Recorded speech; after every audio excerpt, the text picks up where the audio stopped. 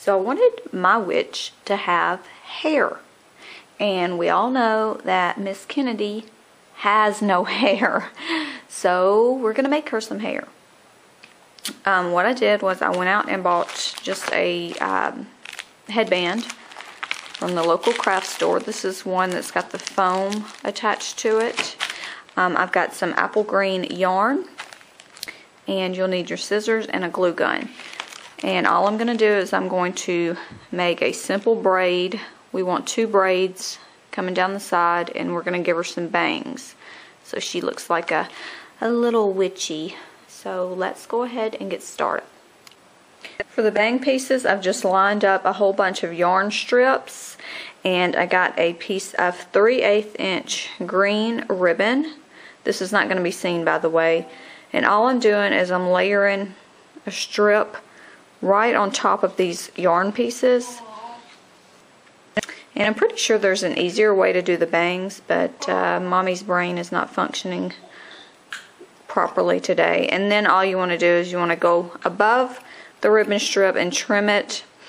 And as you can see, here are a couple of bang pieces that I have completed, and you can just line them up and cut them until they're all uniform in size.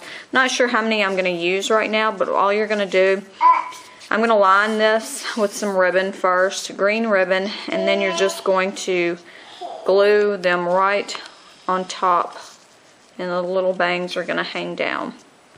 And these ribbon strips are not going to be seen when we add the braids on top, but that's just where they're going to hang down, and then you can trim them up however you see fit. And as you can see, I went ahead and lined the headband in the 7/8 inch apple green ribbon. We're not going to see this, but I just wanted to make sure all the white was covered. You hear Kennedy? She's playing in my ribbon. Here are my green bangs. I just trimmed them up just a little bit. You can add more if you want more bangs, even over here to the sides. I just wanted them right in the center, and I still might trim them up after I get my braid piece on. But now we're ready to go ahead and do the little witchy braids on both sides. See what Kennedy is doing while I am busy with a tutorial?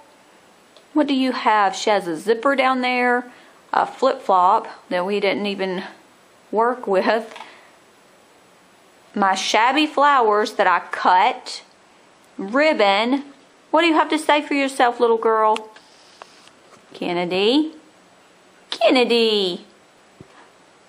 Tell her bye-bye. Say bye-bye.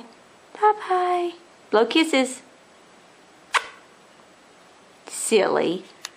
She's destroying my shabby flowers. I'm not even going to show y'all all the shabbies that I've got, because then, well, you would know what kind of a craft hoarder I was. Oh my goodness. Kennedy, you're making a mess. Okay, and now you just need to determine how long your braid is going to be on both sides. And I'm going to just cut a bunch of 1 yard yarn pieces. I'm not sure how long I'm going to go, but if I go too long, I can always trim them on the ends. So go ahead and get together a whole bunch of 1 yard yarn pieces. That's what I'm trying to say. Yeah, get it out. And then we'll put them together and make one long braid. And now that I've got all of my yarn, my one long yarn strand, I'm going to take one of the ends, and if you've got a little rubber band, go ahead and wrap it around one of your ends, just so we have something to hold on to when we start our braid. But if you don't have a rubber band, wrap it with another piece of yarn or a piece of ribbon or something, just so it's secure. Okay, now is the time you might want to enlist in an extra set of helping hands, because you're going to need someone to hold this while you do your braiding. Or if you can tie it onto a doorknob or something, you'll just need some way to secure that so you can go ahead and braid the whole strand. We're going to do one braid. So go ahead and do your braid. I'm going to have to turn this off because I don't have an extra set of hands in here beside Kennedy, and well, Yeah, so I'm going to have to come up with a clever way to get mine braided. But go ahead and do your braid. Hey, Kennedy, you want to help Mommy braid?